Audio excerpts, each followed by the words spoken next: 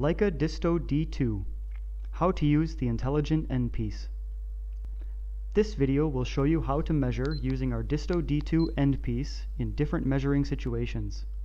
By default, distance is measured from the rear of the device to the laser dot.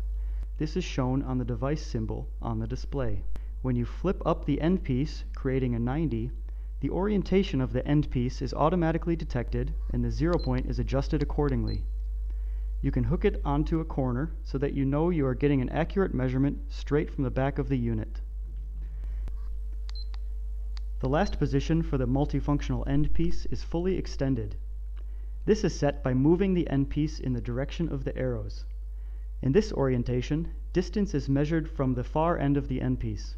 This helps when you have to measure from a very narrow profile, notches, corners, or out of a window structure. You can also see the reference on the device symbol. This is ideal when you're trying to determine a diagonal. To do this, use MinMax mode.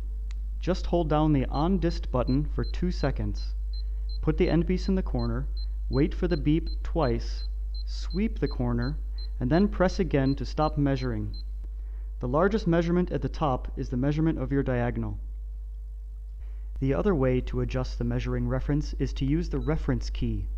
Press it once to take the next measurement from the front of the device. This can be useful if you have a very short distance to measure.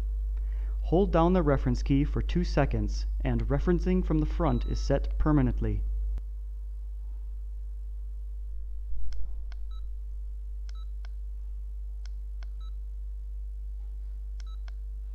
Press the reference key again to permanently switch back to the default measuring from the rear setting.